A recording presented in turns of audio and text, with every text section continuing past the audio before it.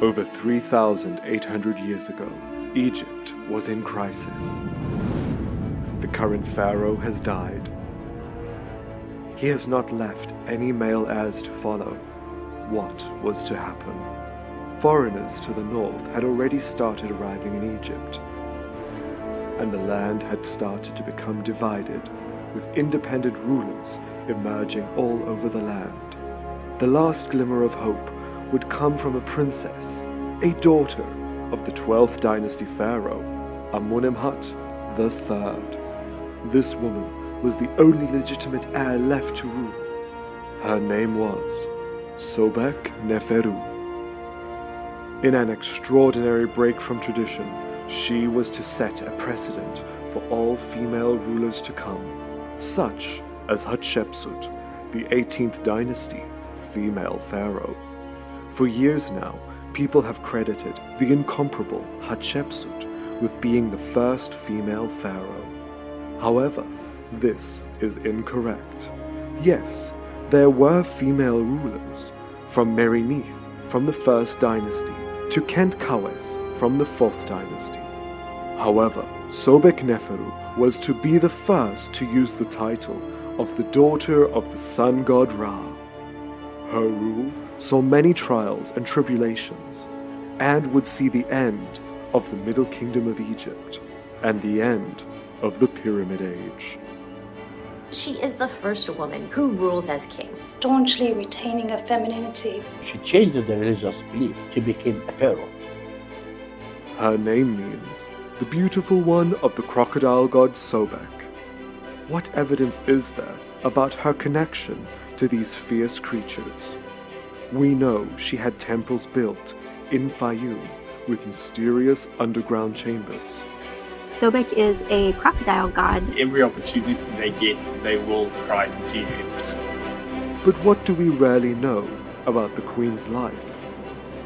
Throughout the years, I have investigated many Egyptian queens and their illustrious lives. Now, join me, Curtis Ryan Woodside, in this documentary, years in the making, to finally learn more about Sobekneferu. I have traveled around the world to gather up the crumbs of clues that have been left behind, not only from her life, but also her death. This is the homework for the scribes. Lots of unanswered questions. We're gonna try and answer them. Who was Sobekneferu? I come face to face with the only known statue of the Queen left, and learn more about not only herself, but her family, her religion, her legacy, the downfall of her dynasty, and her death. Come with me as I investigate the Crocodile Princess.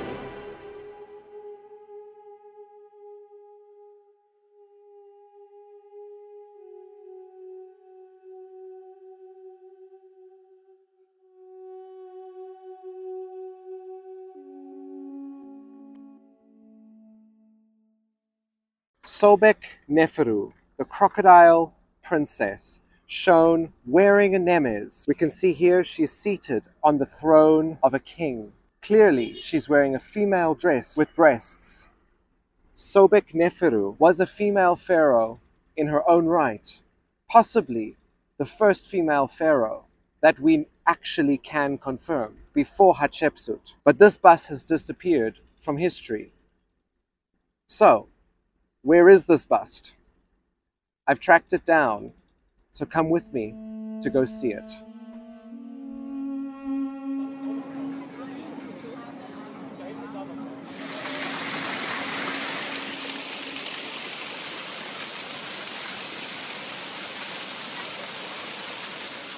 I've come to Berlin to see something that's connected to this animal right here, and an Egyptian queen. It's a piece that's been missing that I'm so excited to see, so let's go. I'm hoping here in downtown West Berlin to get up close and personal with the only remaining piece of the crocodile princess.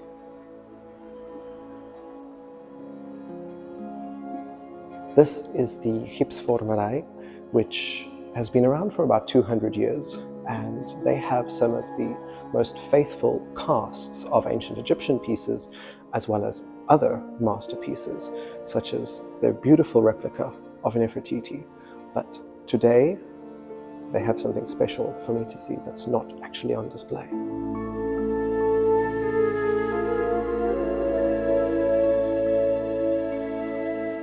Here she is.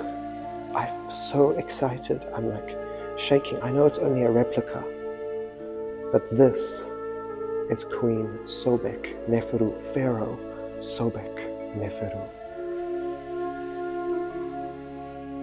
The reason I'm so excited to see her is because this little bust, there's the full version of this bust was on display in the Altes Egyptian Museum here in Berlin.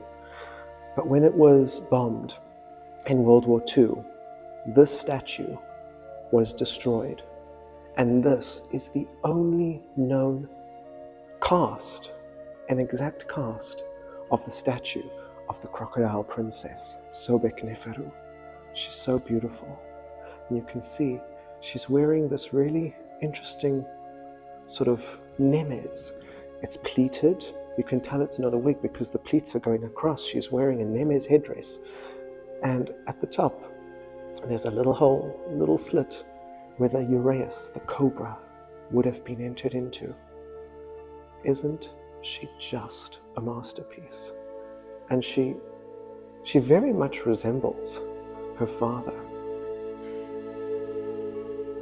Unlike other Egyptian female rulers, Sobekneferu kept her femininity and displayed herself as a woman not conforming to the male pharaoh standards. Sobekneferu is an important figure in ancient Egyptian history because she is the first woman who rules as king. Royal women before her had wielded tremendous amounts of authority.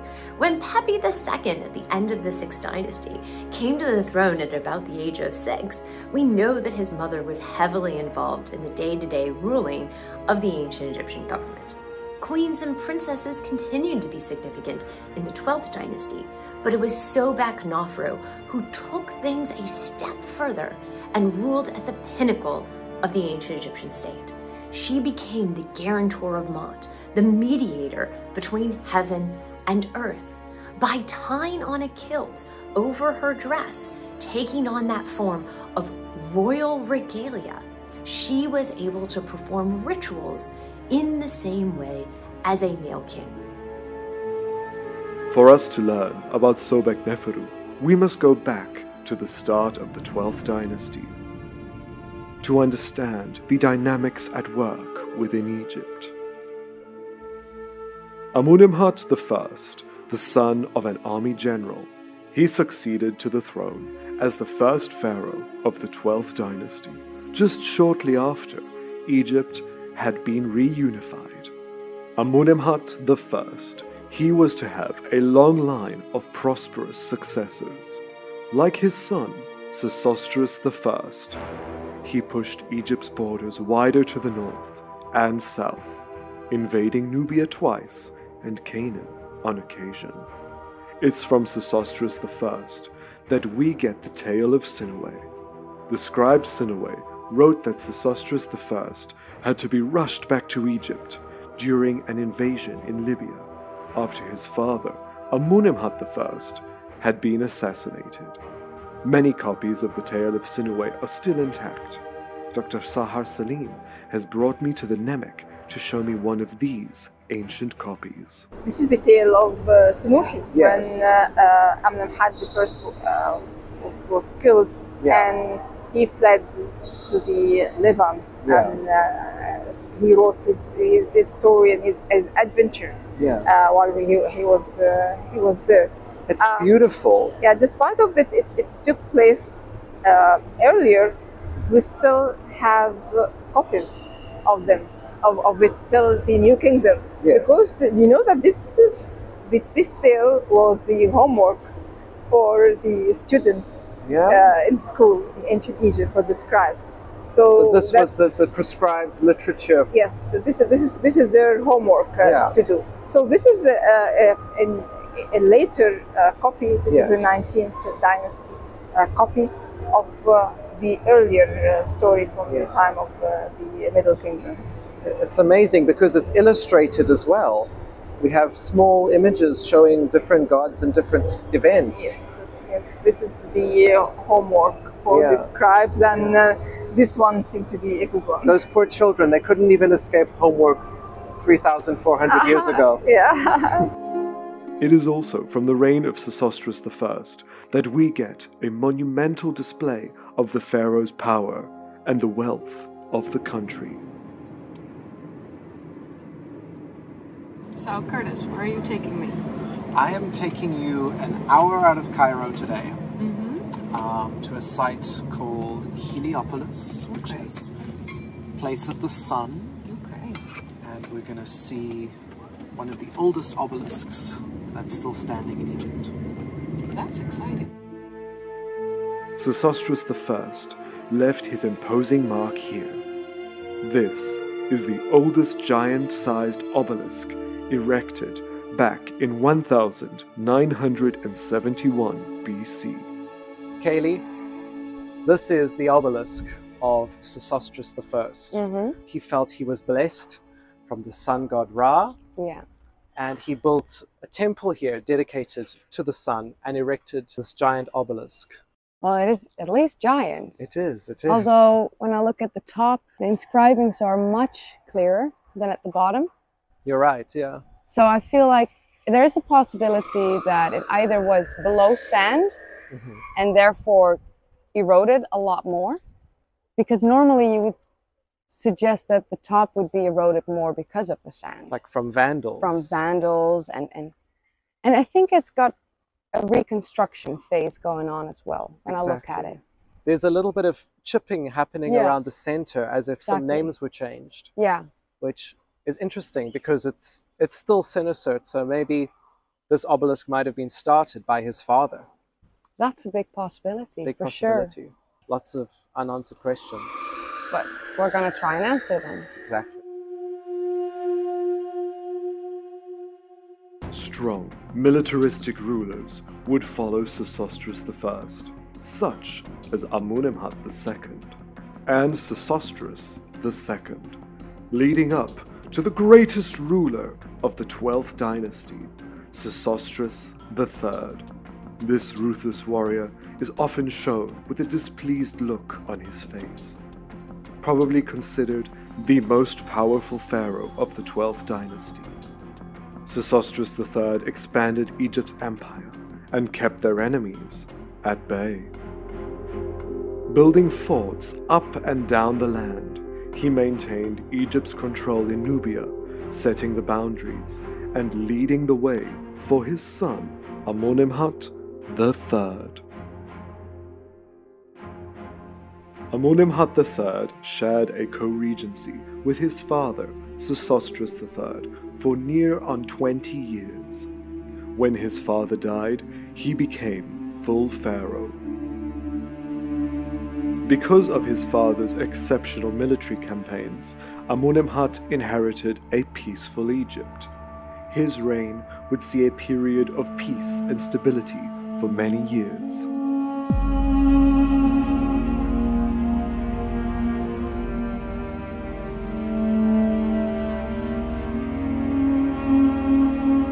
Amenemhat III, the father of Sobekneferu, the father of the first ever recorded female pharaoh. And he's so beautiful. He's done in this 12th dynasty style. And you can see he's got those frown lines, pretty similar to Sesostris III. This statue has been changed many times over its lifetime, probably created first by Sesostris, then adapted to Amenemhat III. And even on the side, we have the names of Ramses II and his son, the 13th son, Merenptah. Only one military battle is attested to this king. In the 9th year of his reign, he went down into Nubia and conquered Semna after a revolt from a small population down there, but this is only mentioned on a crude rock inscription. However, his reign appears to be one of prosperity. Amunimhat then focused his attention toward improving agricultural infrastructure and building projects. He started to turn towards the Fayum oasis. He constructed a temple out in the desert,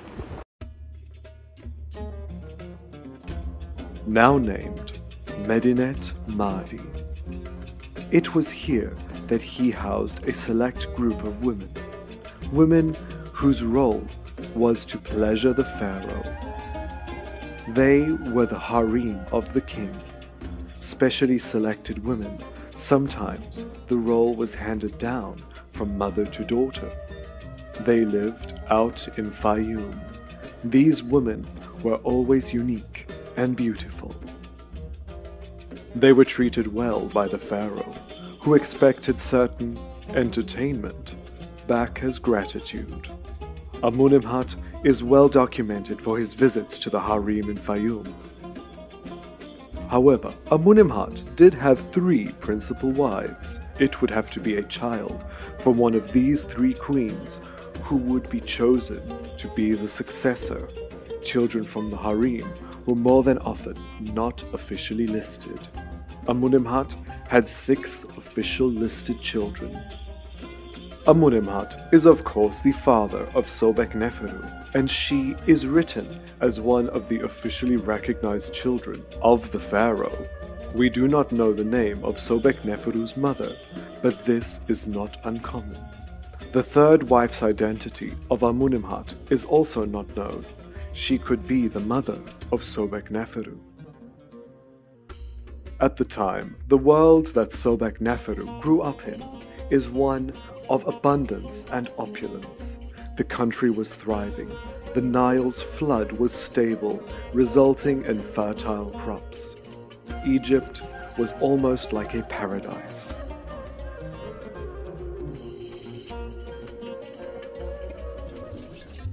Sobekneferu's father had led several expeditions to the land of Punt, bringing back many sought-after items. Gemstones were being mined throughout the land and beyond. People all around were living pretty stable and flourishing lives. Many of the furniture pieces from this period are some of the finest of all antiquity. Imagine Sobekneferu probably used items like this, or even better, in her everyday life.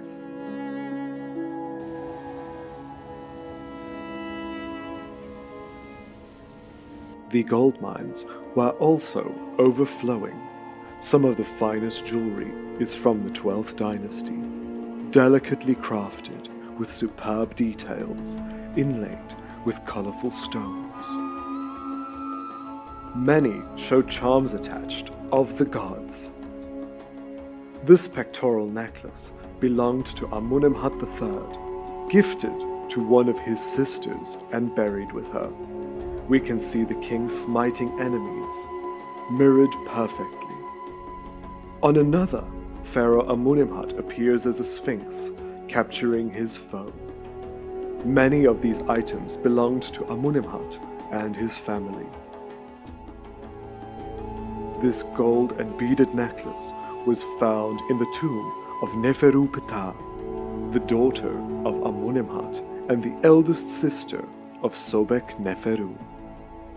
In Amunimhat III's 45-year-long reign, he doesn't appear to have many legitimate sons, and it was Neferu Ptah who was being trained to become the next pharaoh, not Sobekneferu. However, Neferu Ptah had an untimely death, leaving a slight problem in the line of succession. Towards the end of Amunimhat III's reign, he installs a co-regent, his only listed son, Amunimhat IV. Although it does appear that Amunimhat IV's mother may have been a woman from the harem, her name was Hetepi. she is only named as Amunimhat IV's mother and never as the wife of the previous pharaoh at the temple in Fayum. Amunimhat IV may not have been 100% legitimate, thus he married his half-sister, Sobekneferu. This interfamilial marriage was not something strange to the ancient Egyptians. Sobekneferu, how much do we know about We know very little about her. Yeah. We know just some evidence that she ruled. That's what we know. She changed the religious belief. She became a pharaoh. And that's why her monuments were completely destroyed. Yeah. Women held much power, and a woman coming from a pure bloodline could somehow add value to a male ruler. Women were often brought right to the forefront in times of great crisis. When his father died, Amunimhat IV became full pharaoh. He went on to rule for around 9 years. He may have had 2 sons from another wife. However, when he died, neither of these sons were recognized as rightful successors to the throne. It would be Sobekneferu who became a female pharaoh.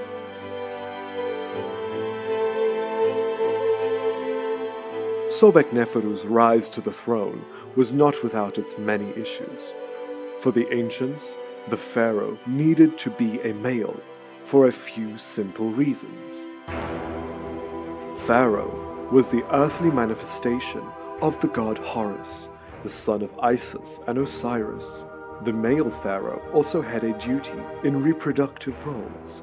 Pharaohs were also referred to as the strong bull of his mother Hathor, such as seen on the obelisk of Sesostris. However, women did have many high-ranking positions in ancient Egypt, and under the right circumstances, a woman could become pharaoh. I think this speaks to the flexibility of ancient Egyptian ritual. And while male kingship was the norm, the office of king was male for the ancient Egyptians. These aberrations, these exceptions, these remarkable women like Sobekneferu and Hatshepsut and later Tawosret and even Cleopatra VII were able to take over that position when the need arose, particularly in times of strife at the end of the 12th dynasty when there was no better heir to take over, but even in times of prosperity like the reign of Hatshepsut. So Sobekneferu really provides this key in ancient Egyptian history to understanding the power that royal women could wield.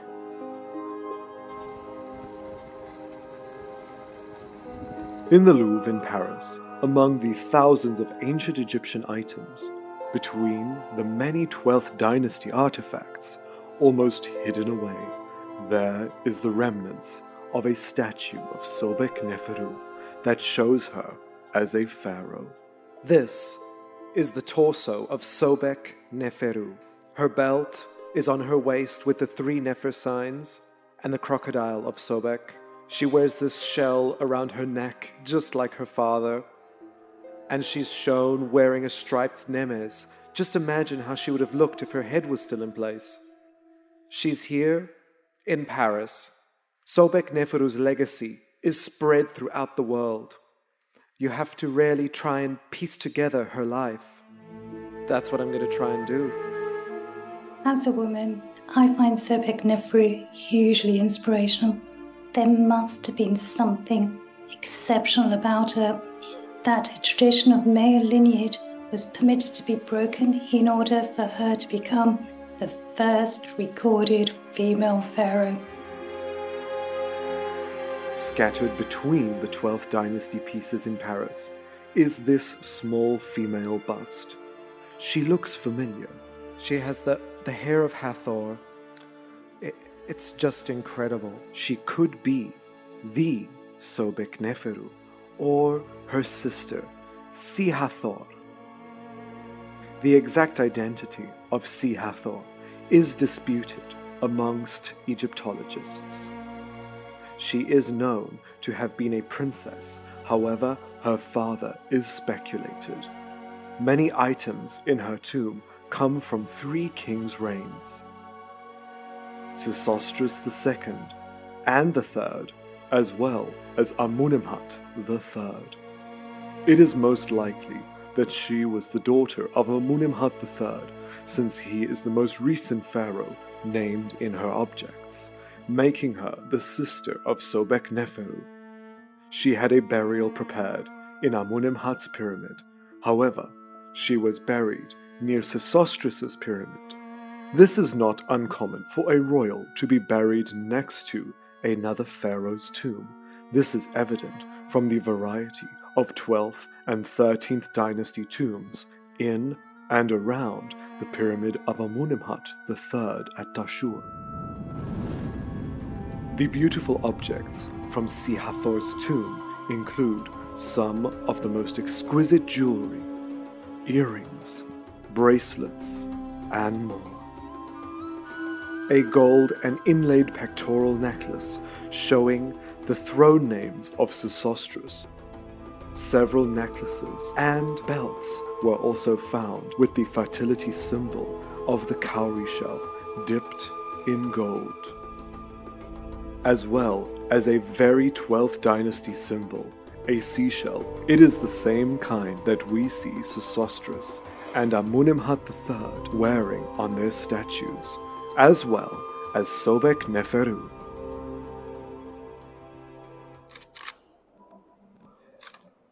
What I'm looking at here is some jewelry from the 12th dynasty around the time of Queen Sobekneferu and Sesostris III.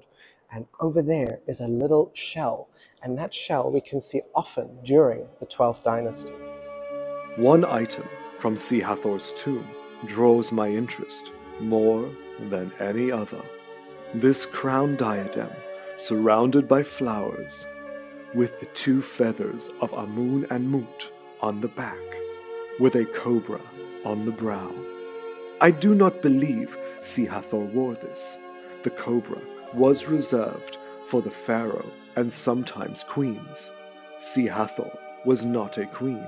At the Nemek, amongst the items found in the tomb of Neferu Ptah, the sister of Sobekneferu, is a great example of a diadem worn by a princess, and in the Cairo Museum is a princess's silver diadem from the 12th dynasty. I believe this crown could have been worn by Sobekneferu herself. Si-Hathor, who could have outlived Sobekneferu, could have been buried with the crown, as she was after all buried with objects from other rulers in the family. Hatshepsut, the female pharaoh from the 18th dynasty. She is often shown dressed in male attire. She often appears with a male body and wears the tie-on beard. These attributes are reserved for the pharaoh. They are symbols of divine kingship and are symbolic as such. By wearing the male items only demonstrates to the public that Hatshepsut was a pharaoh. Even the final Cleopatra is sometimes shown in male form, wearing the male attire. A female pharaoh was not that readily accepted, which is why some female rulers presented themselves not only wearing the male adornments, but also in a male stylized body. This was to be accepted. However, Sobekneferu did not do this. She wore the Nemes headcloth, but presented herself as a woman. A very bold move at the time for a female pharaoh. You know, at the end of the 12th dynasty, then now there is no heir to the throne. Yes. In ancient Egypt, the rule is the king has to be a pharaoh. Women cannot be pharaohs. Yes. But a man cannot be a pharaoh without women. And therefore, it doesn't mean that if women cannot be pharaohs, they're low. No. The Egyptian, when they saw Isis crying after she lost Osiris, her tears made the Nile. Yeah. She raised Horus to take the revenge from the devil. And therefore, at the end of the Middle Kingdom, there was no higher a pharaoh. And this is why Sobekneferu as a queen came to be, I think, to be the second woman to be ruled after the Old Kingdom. Sobekneferu continued her father's building projects in the oasis to cultivate new farming lands. She also took on several building projects that had not been completed by her father and brother in the Fayum. At the temple at Medinet Mahdi, dedicated to the crocodile god Sobek, we can find a very small and fragile remnant of the female pharaoh.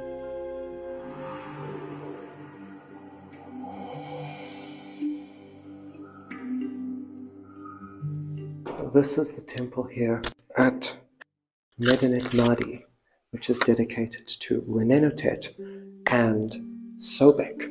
What's interesting is, on the columns, we have the name of Amunimhat III, the father of Sobekneferu. We have a little cartouche of Sobekneferu over here, which I'll show to you in a second. Just around the corner, hidden away, badly damaged from rain and from sand. If I climb up here, we have the cartouche of the possible first ever female pharaoh, Sobekneferu. We see the three Nefers and the Sobek symbol at the bottom. Sobekneferu, the great female pharaoh that ruled on behalf of her younger brother. As a pharaoh, she was named a pharaoh. This is one of the only remnants that we have of this obscure queen.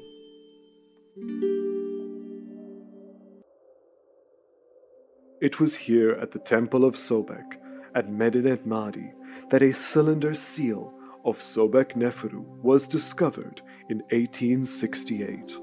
The cylinder has the cartouche of the pharaoh, shown with the crocodile god and the three Nefer glyphs. Above that, she has the title of Nesut Biti, the ruler of Upper and Lower Egypt. As you roll it, we have her Horus name, which tells us that she is the daughter of the sun god that makes Horus joyful in the upper and lower lands.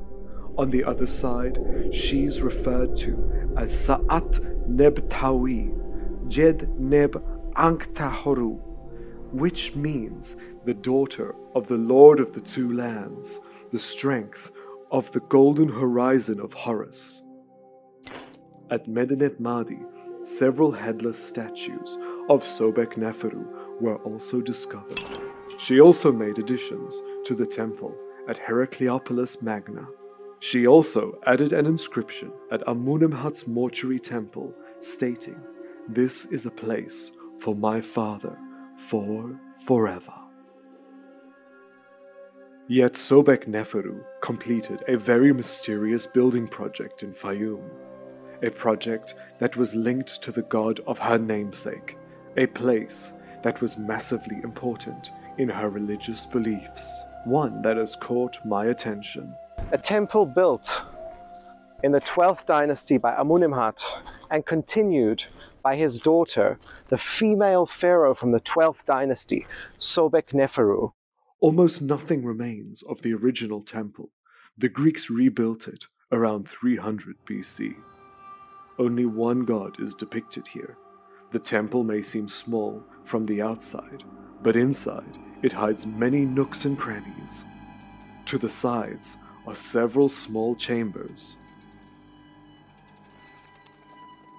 Exploring down the labyrinth of hallways, we can see that these walls were once decorated. The limestone has been chipped at by ancient Christian visitors seeking to erase the pagan texts. Much of this temple is a mystery, with several pits dug meters down. Water lines lead me to suspect that they were once pools to house crocodiles, connecting Sobek, the energy of the Nile, to this place.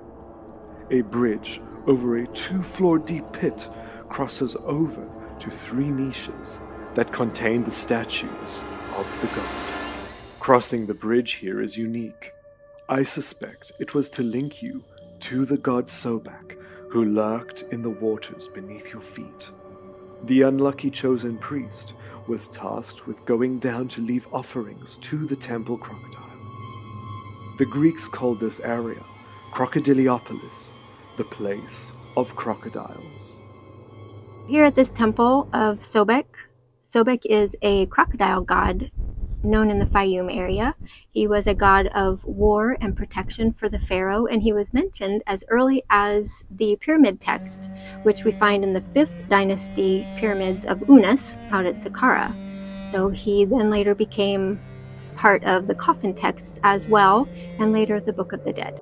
On the roof of the temple is the only inscription still remaining, with its human body and wearing a feathered skirt, holding a waz scepter, appearing with a crocodile head, is Sobek, near a slit for light connecting him to Ra. We're not actually sure why they even decided to build a temple to Sobek out here in this arid landscape with only the Fayum oasis to provide water. Was it to bring healing and protection to this area, yet this area is not a water area? Or was it to invoke the water god, Sobek, the god of the Nile, to direct the Nile to come and make this land fertile? But this temple raises more questions than answers. What evidence do we have that the ancient Egyptians kept crocodiles in the temple? I am traveling further south to get the answers. It is here at Komombo that another cult center of Sobek was established. This temple was mainly renovated during the Ptolemaic rule, with images having a Greek flair to them, and even some scenes showing the great female pharaoh Cleopatra. Sobek was a crocodile, and therefore he was seen as a god protecting the waters of the Nile. This temple is dedicated obviously to Sobek, the crocodile god, but also, in part, to Horus. And these two, when they came together, this temple was used in the later period, during the Greek period, as almost like a hospital. People would come here to be healed. Sobek, over here, would then be considered to heal, the skin and burns and things like that. What the Greeks believed Sobek was doing here when they transformed this temple into a hospital. And they then believed that Horus would heal the eyes. So these two gods came together here and were seen as healing deities, but before the Greek time, they had very different roles. It is at the back of Komombo Temple that we find proof of crocodiles being housed here. These pits at the back of Komombo are believed to be where they kept the temple crocodile. This would be one crocodile that embodied the spirit of Sobek. They kept them in here, and one priest had the lucky task of getting to put jewelry on this crocodile, and some of them even had painted nails. There are other pits around the temple as well that housed even bigger crocodiles. Many of these temple crocodiles were mummified when they died. These Nile crocodiles were divine after all. But these were kept in water, in sunlight at Komombo. But this doesn't answer my question about the water pits at Kaset Karun Temple in Fayum. Could Sobekneferu really have had Nile crocodiles in the dark waters below the temple that survived? To get the answers, I have traveled back to my hometown in South Africa to learn about the Nile crocodile. I'm meeting up with Ruan Hills, who spends his days surrounded by crocodiles.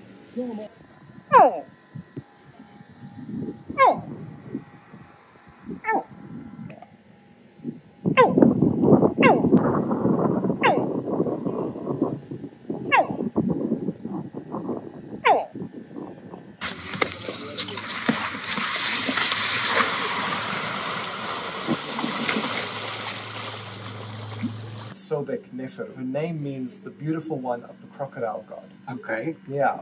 And she built many temples dedicated to the crocodile god out in the Fayum oasis.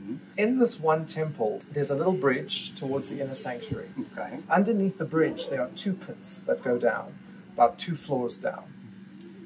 Now, we don't know what those were used for, but some have suggested that they were filled with water and the sacred crocodiles were housed in these pits. Okay. Now, how likely is it that they could have done that? I mean, can a crocodile survive without the sunlight like that for so long? Yeah. The big thing is crocodiles, and what people have a misconception about reptiles in particular is with crocodiles eating whole animals. Yeah. They get the calcium and the stuff from the entire animal that they eat. They don't need as much vitamin D to change the to absorb the calcium as other reptiles might, like Can they get that from just eating? Just from eating and digesting, yeah. So crocodiles have also probably one of the strongest stomach acids of any animal out there. So there is still research being done, but if I'm not mistaken, there's a small population of freshwater crocodiles somewhere in Australia that predominantly live in caves. Okay, and so they they don't only see sunlight. eat bats. Yeah, yeah. Wow. So obviously, because of that, those crocodiles have a much lighter skin tone. Yeah. So they are almost pure yellow crocodiles. Yeah. Because they don't need that thermoregulation with the black spots and all of that, and also because it's dark, they don't need the camouflage either. Yeah. Yeah, yeah. So it is possible they could have housed these sacred crocodiles in these pits. Definitely. As long as the temperature stays more or less constant, Yeah. then the crocodiles would actually They'll be okay. thrive. Yeah, if they get a constant supply of food, a constant temperature. So these crocodiles could survive in the dark. Definitely. So in here we've got about 2,800 new hatchlings. Yeah, so you can see as well, there's no natural sunlight in any of these stuff, because for the first couple of years it's more important to keep the temperature constant than it is for them to have natural sunlight. So we keep them in these hot houses for a year. Okay. And only after that we'll move them out to the outside enclosures when they tolerate the cold and the stuff a little bit better. Yeah. And so this would be similar to what they did inside the temples with the covered ceiling, the pits like this. Yes, yeah, yeah. Yeah. Most probably. Yeah. And they can survive there. Yeah, So- yeah. They flourish. I mean, these crocodiles within a year, they're about 60 centimeters in length. Yeah. So they grow extremely fast during this time of the year. As soon as they're outside and they've got the external factors, the cold days and stuff, their metabolism slows down on the colder days, so they don't grow. Oh my goodness. Yeah. Hello. Yeah, we can go outside. He's nice and strong. This little baby is about 2 years old now. This is now an American alligator. This is an alligator. This is an alligator, yeah. So when it What comes to... is the main difference? At the moment, there's about 24 different recognized species of crocodilians, Okay. which they can classify into 3 to 4 groups. So you get your crocodiles, alligators, caimans, and then your gharials. Big difference between crocs and alligators, obviously, where the alligators would have a very round-shaped head. Crocs have a very triangular, V-shaped head. Yeah. Where do you want to go? You want to give it a hold? Oh gosh. Yeah. Oh, you can hear him listen to that? Yeah, so the big thing with him is as long as you keep the tail in line with the head, he's not going to wiggle too much because then he feels stable. Okay. Yeah. And you can put some pressure there on the neck as well. Hello. Hello, gorgeous. Because the big thing for them, it's all about balance. So if the tail is in line with the head, then he feels balanced. He's not going to wiggle around too much. Just as soon as the tail dangles around, then he doesn't feel balanced. Sobekneferu, she built many of these temples dedicated to the crocodile god. She loved crocodiles. It was her namesake. And many pharaohs after her took Sobek and put it into their names. I think it's about 13 pharaohs. Wow. Yeah. Sobek Hotep, which means Sobek is happy. We read about how the ancient Egyptians used to care for the sacred crocodile. So they had one in each temple dedicated to the crocodile. That was the sacred one. Okay. And there was a high priest that would go in and adorn the crocodile with jewelry and gold and rings and bracelets and things like that. We also read about them painting the crocodile's claws or nails. Okay. How tame can a crocodile become? Like I mentioned earlier on, crocodiles are wild animals. Regardless of how long you keep them in captivity, every opportunity they get, they will try to kill you in most cases. They are animals of habit though as well, and they can learn routines better than most other animals. So it's difficult to say that a crocodile can get tamed, but I have heard stories of people. Can they get used to people? They get used to people, get used to the feeling of touch and things like that. But I still won't go as close as keeping one in the bed next to me. Okay, or painting its nails. Unless it's very cold, then it's alright. If you drop a crocodile's core body temperature to about 26 degrees Celsius, 26 to 24 degrees Celsius, they become very lethargic. Okay. Then you can literally sit on his back and brush his teeth and do whatever you want to do, and he's going to lose that aggression because it would have been possible, definitely. So this is a baby crocodile. A baby Nile crocodile. Nile crocodile. Yeah. So this is baby Sobek. Yes. And they used to. We don't know if they would sacrifice them, but sometimes they would take the young crocodiles and also mummify them. Okay. And inside this temple of Sobekneferu in the Fayum, on either side of the entrance, there's two, almost looks like post boxes. Okay. And they would slide mummified baby crocodiles in there as an offering to Sobek. Wow. Thank you.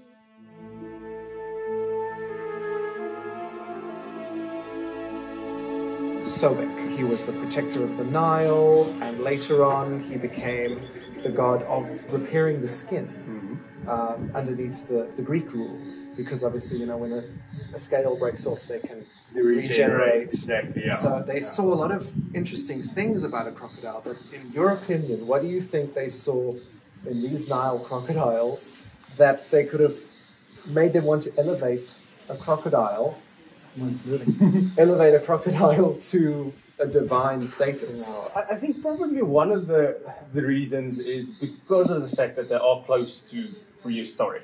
Yeah. So they've been on Earth longer than most other living animals, probably. And also one of the facts that they are one of the most dangerous animals in the river systems in Egypt. Yeah. By far, in except Africa. In Africa, except for hippos and stuff like that as well. So I think it might have come out of a thing of fear, and they think that if they worshipped the animal that they fear more, they will like appease. Yes, exactly. Yeah. So to get more respect for the animal, so it doesn't attack them. Yeah. So you show the respect, and then the animal will show you respect back. In return, precisely. Something like that. We see that with the lioness goddess Sekhmet. Okay. They feared her. Yeah. So they deified her. Oh, yeah. So I assume it would have been the same with crocodiles, probably. Yeah. Protecting the water, because you go to the water, the crocodile comes out. Right? Exactly. Yeah. So the more, and I think with most animals and most aspects of snakes and stuff like that, the same. There's a lot of new cosmetic products that are starting to come out as well, where they use crocodile fat in serums to help with burn marks and stretch marks and lesions. That's and stuff exactly like that. what they did at the Komombo temple. They would take extracts from the crocodiles. People are only now realizing it. Yeah. They had it already. Exactly. You clearly spend almost every day basically with these crocodiles, right? Yes. With crocodiles, and one of the things I appreciate about them, unlike other animals that people can farm with, is the fact that a crocodile, regardless of how many years it's been in captivity, they stay wild animals. They do. Yeah. Okay. So if you go swimming in this pond here behind us, the crocodiles will instinctively try and kill you. Yeah? Yeah. But crocodiles are, as you can see, not very active animals. Yeah. Most of the day they literally lie and bask in the sun to try and maintain their body temperature. Can a crocodile differentiate between other crocodiles? Is there like a sense of community with them, or are they still very much... Yeah. Crocodiles, it's funny enough, they are, when it comes to reptiles, they are one of the only reptiles that show sense of community. Yeah. And even in long stretches of river, you would see batches of crocodiles, of 50 or 60 crocodiles that would bask in the same bank. Okay. Even though there are kilometers of riverbank available, they would still choose to bask together. Yeah. So there is a sense of community with them. You can see even these big crocodiles, they're a lot more scared of us than you would be of them. He's not happy. No. He's going to swing around for gosh. As long as you are about 1.5 meters away from the head and the body and the tail, you are out of strike. Just to make it clear, when I started this documentary about Sobekneferu, it was never the intention to get this close to a giant crocodile.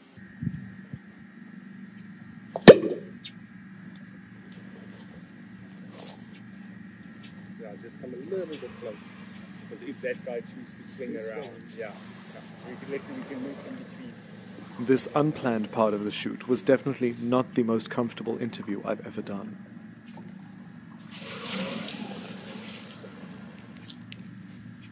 Yeah.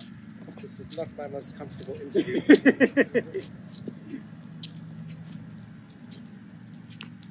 You're backing off more than me. Yes, y'all know faster.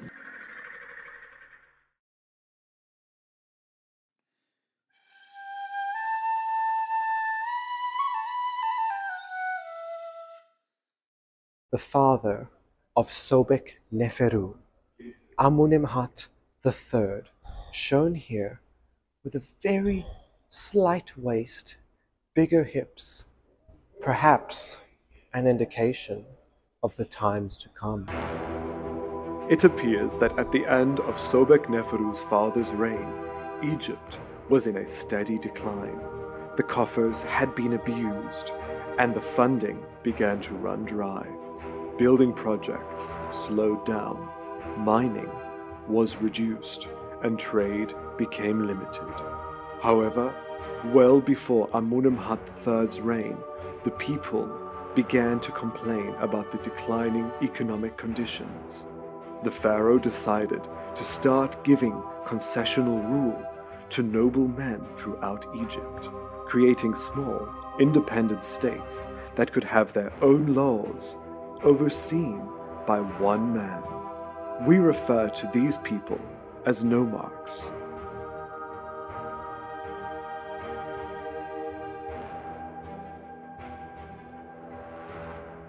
In Aswan, at Kubait al-Hawa, are some tombs of these nomarchs. One nomarch at the start of the 12th dynasty showed his power. He created a deep tomb in the mountain, and by carving himself on the facade of his tomb, on the outside of his tomb, he is shown performing scenes usually reserved for a pharaoh, along with several harem women. He is accompanied by his son and his dogs. The name of Sarenput I is so clear here. We can see the goose or the duck, the mouth, the water, the box, and the loaf of bread. And this spells out Sa-R-N-P-U-T, Sarenput. This man's successor, his nephew of the same name.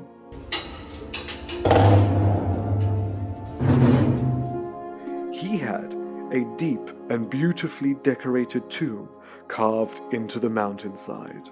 He had himself shown in the second hallway of his tomb in the form of a mummy. This was connecting him to the god of the next life, Osiris. He also wears a pleated headcloth and a falcon-tipped necklace. Surely this shows that he was trying to be shown as equal to the actual pharaoh. In the side chamber, we can see the human remains that have been located in Sarenput's tomb. You can see the remains of the top of a skull. But these bones are far too many to be one person. This tomb and many of the tombs at Kubait al-Hawa were reused later on as mass burials, recycled as tombs for other people. So, apart from this one skull, there are lots and lots of other bones. All of these baskets are filled with bones. It's quite interesting because usually a tomb, you go in, you see it with all the lights on, you get a different feeling. When you see the actual human remains, it somehow humanizes the tomb. And it's quite a moving experience to be so close to people that once lived like you, like me, and here they are. Yeah, it's quite something. This is the owner of the tomb, Sarenput. Here he is wearing a beautiful broad collar necklace. He's holding a staff and a scepter. Sarenput is a nomarch, so he ruled, but he wasn't royal. He is here welcoming his mummy coming into his tomb. And on here is his son. His name is Ankh-Nura. Him and his son are depicted here in his tomb. As we go further down, we will see other family members of this man. He was of such a high status, he could afford a magnificent tomb such as this.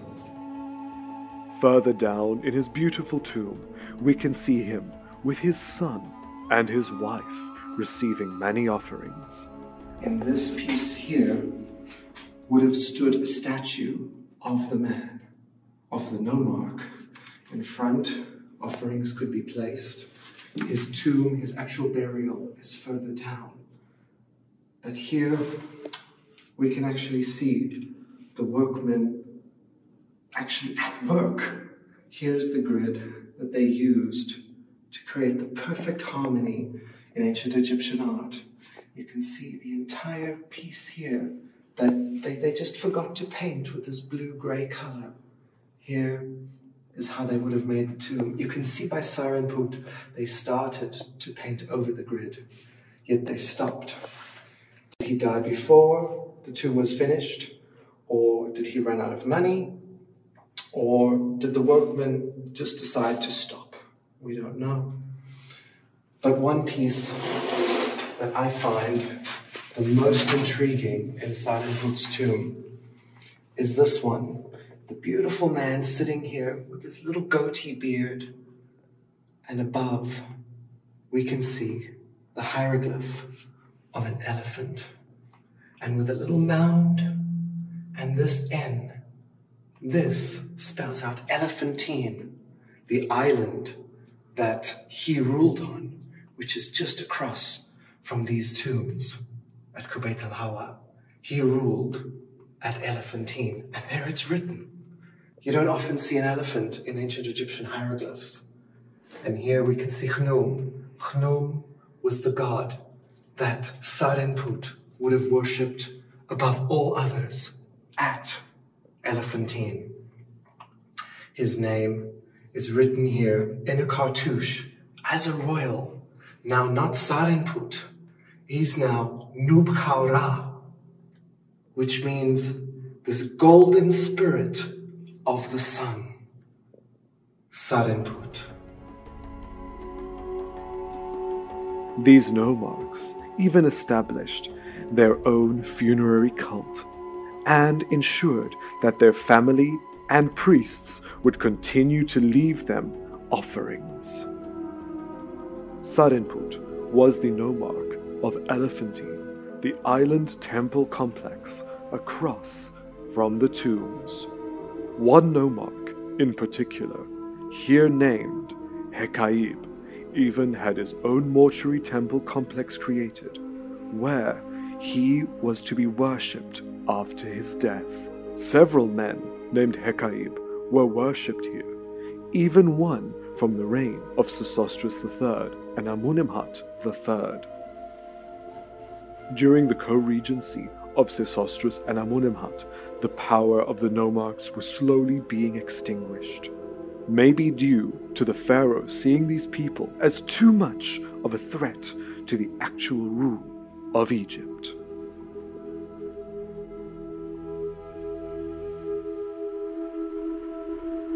It is at a site now called Beni Hassan that we really get a good idea of why, by the time of Sobekneferu's rule, Egypt was heading for disaster. High up on the hill of Beni Hassan, we can understand the beginning of the end of the Middle Kingdom. The tomb of the nomarch Amini at the start of the 12th dynasty shows us there was much rivalry between the Egyptians and the people to the north known as the Hyksos. These people from the area of Canaan fought many times against Egypt and eventually set up a peaceful settlement in the delta named Avaris. This was probably allowed by a corrupt nomarch. In another tomb, we can see this event taking place. In the tomb of the nomarch Khnum-Hotep, we can come up close and personal with the nomarch and the Hyksos. These people are shown arriving from the land of Amu in Shu. The man on the right, at the front, is named as Abasha, and he is titled as the leader from foreign lands, also known as a Hyksos.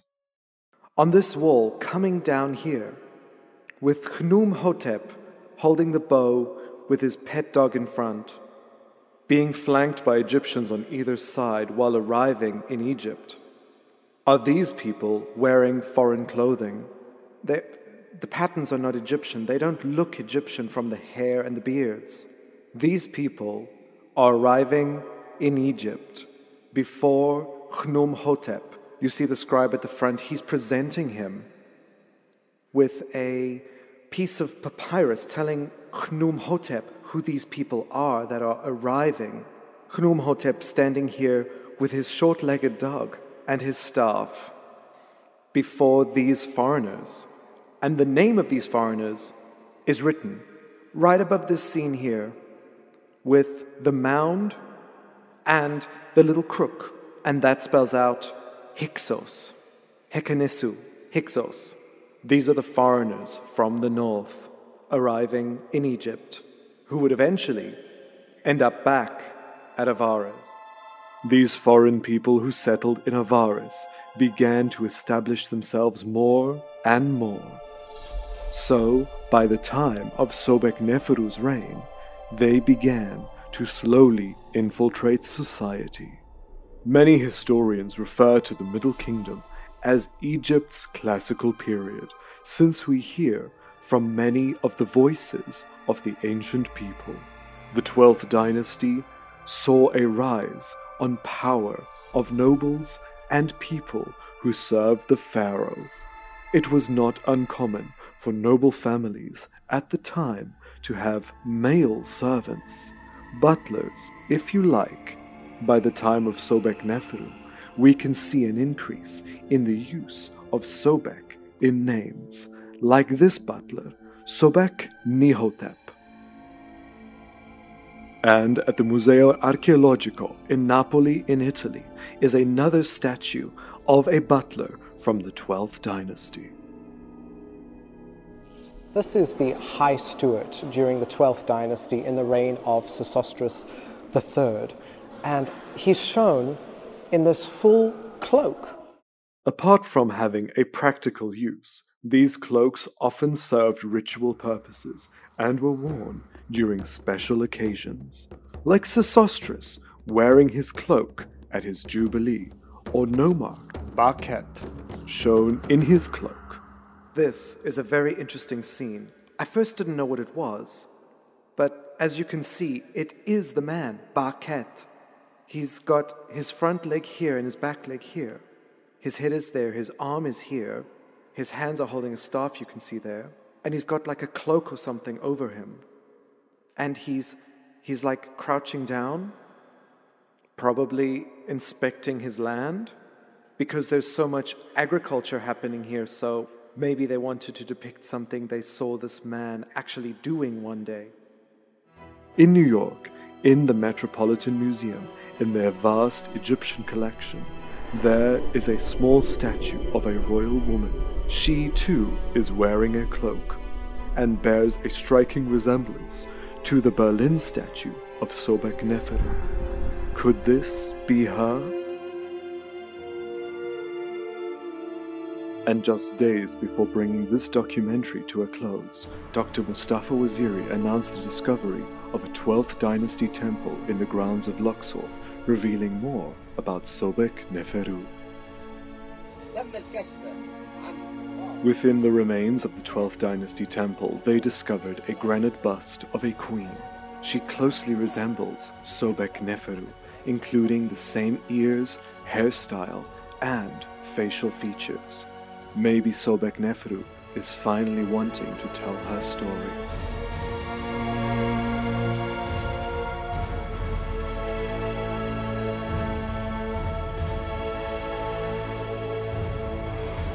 Unfortunately, unlike Sesostris and Amunimhut III, Sobekneferu did not rule long enough to celebrate a jubilee.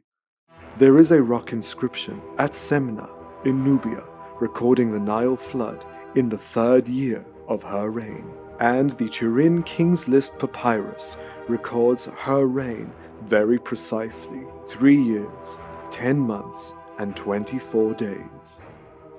The King's List at Abydos in the Temple of Seti I from the 19th dynasty, however, excludes Sobekneferu and other female pharaohs from the list of kings up to that point in time. Perhaps it was Seti's way of asserting that male rule was the only fully recognized form of pharaohship. Seti I, standing here wearing the blue crown with the red cap tied at back, burning incense with his son, Prince Ramses II. The names that are listed here starts with Pharaoh Meni, or Nama, as some refer to him. We have Teti, we go down the list, and we end up here at the 4th dynasty. We have Snefru, Khufu, Jedefra, Khafra. We go down through the dynasties. Ka-Neferah, we have Pepi. We have all of these great pharaohs of ancient Egypt listed here with the names below of Seti Meren Ptah. Seti, the one that pleases Ptah. With his throne name here, Mat Men Ra, or Men Mat Ra, meaning the place of the justice of Ra. It is incredible that this continues. We have Ramses I, Thutmose III, Thutmose IV, Amenhotep III. We then skip forward to Horemheb, Ramses I again, because Ramses I was around. We have him listed here twice. And we even have here, ending with the name of Seti. She is, however, mentioned at Karnak Temple in the King's List.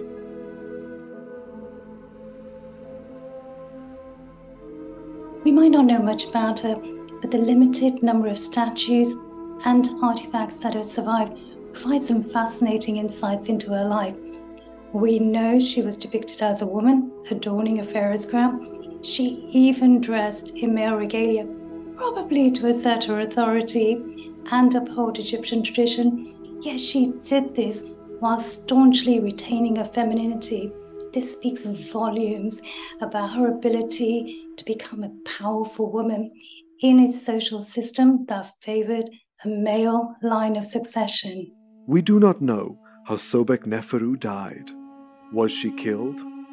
She would have been quite young, between the age of 25 and 35. She would have had good doctors and access to medical treatments at the time. She would have been in good health. It is possible that she was assassinated by a foreign ruler or by someone who did not agree with a woman being a pharaoh. All images of Sobekneferu have been damaged, a clear sign of erasure. Nevertheless, Sobekneferu tried her best to maintain Egypt, and given more time, she may have been able to prevent what was to happen next. With the ruling pharaoh Sobekneferu now dead, and no heirs to take up power, a new set of rulers were to come in, the 13th dynasty, with a long list of pharaohs using Sobek in their names. A temple doorway from Pharaoh Sobek-Hotep. Now, there were several pharaohs named Sobek-Hotep. It was a name that was reused. And we can see the name here with the cartouche.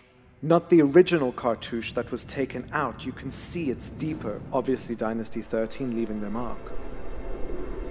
Yet Sobekneferu was to be the last pharaoh of the Middle Kingdom. Shortly after her death, Egypt was divided yet again, with nomarchs taking up power again in their regions, and the Hyksos from the north gaining momentum.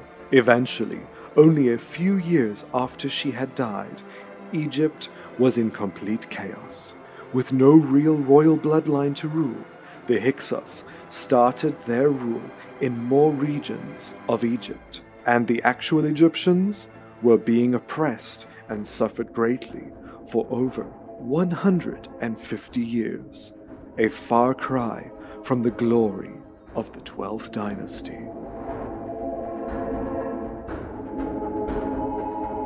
What of Sobekneferu's tomb? She never had time to build a pyramid. One structure at North Mazguna is suggested to be her unfinished pyramid. However, there is absolutely no evidence of this. There is, however, a place that is most possibly the site of her burial.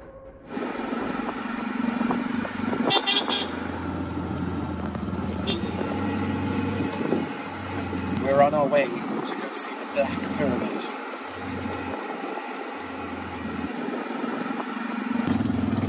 The Black Pyramid was built by Amenemhat III. It was one of two that he had made. Both served as a burial site for many of his family members. However, there are two extra burial chambers inside the Black Pyramid. We do not know who was buried in them, but it is highly possible that Amenemhat IV and Sobekneferu were buried in these chambers. If there was no time to build their own pyramid, it was seen as perfectly normal to be buried alongside a predecessor's pyramid in the 12th dynasty. Even a pharaoh from the 13th dynasty named Hora-Wibra was interred in this pyramid. The Black Pyramid behind me was the final resting place for 3 separate pharaohs. Yet another pharaoh was placed into Amenemhat and Sobekneferu's pyramid, and his name was Hora-Wibra. Hora-Wibra was a pharaoh in the 13th dynasty, shortly after the end of Sobekneferu's rule in the 12th dynasty. He had a simple shaft tomb in the side of the Black Pyramid. And inside here, we find some of the most beautiful examples of Middle Kingdom burials inside a pyramid. We have his beautiful Ka statue surrounded by bowls, and then we have the sarcophagus with the body of the pharaoh and, of course, his death mask, which was made out of copper and blue glass. This is the mummy of Pharaoh Hora-Wibra, buried with the crook and the flail around him, his arms down, with beautiful jewelry. Now, when they removed the death mask from his head, his skull came with. So when we see the death mask on display in the Cairo Museum, the pharaoh's skull is still inside the death mask, and he is one of few examples that we have to prove that pharaohs were indeed buried inside a pyramid. At the Cairo Museum, the treasures of Hora-Wibra can be marveled upon. This beautiful statue of the pharaoh is known as the Ka statue. The Ka was the ancient Egyptian form of the spirit, symbolized by the 2 open arms, which are placed on his head. Made of wood, he has areas once gilded in gold, like his necklace and fingernails. He would have had a linen skirt attached to cover the detailed midriff area. He wears the Osiris beard to show that he has joined the god of the afterlife. His eyes are by far the most captivating. They are inlaid with precious stones, giving them a realistic appearance of having blue eyes. The pharaoh is stepping out of a shrine. This shrine was to symbolize his spirit coming and going from his tomb at the edge of the Black Pyramid. Other treasures were found inside his tomb, like a miniature form of his car statue and many other pieces of exquisite jewelry.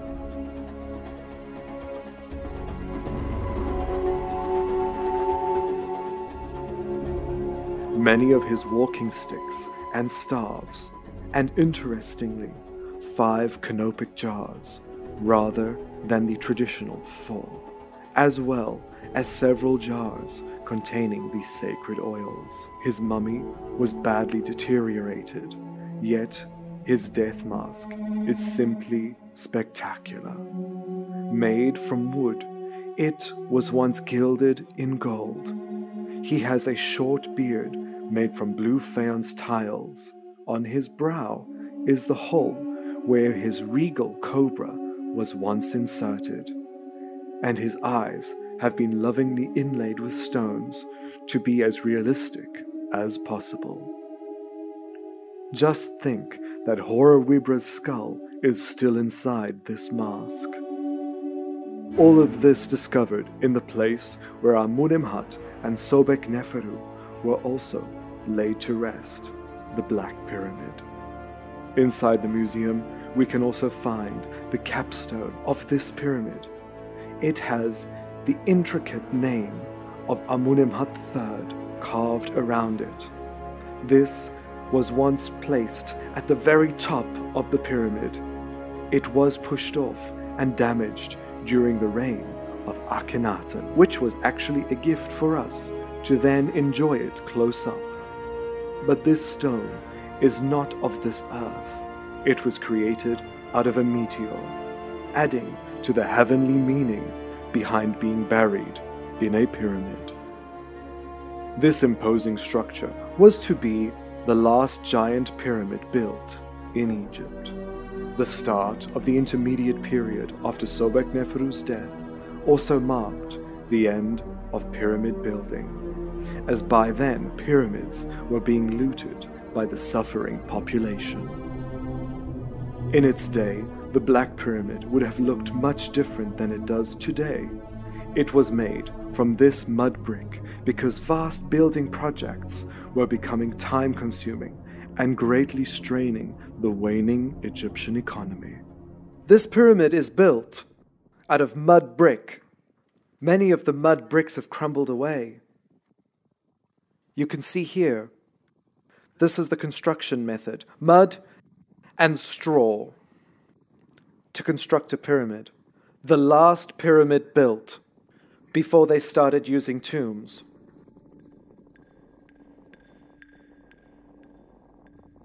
I'm going to take you up this magnificent structure from the 12th dynasty. Tourists don't come here, so I feel extremely privileged to finally see this pyramid. Let's go.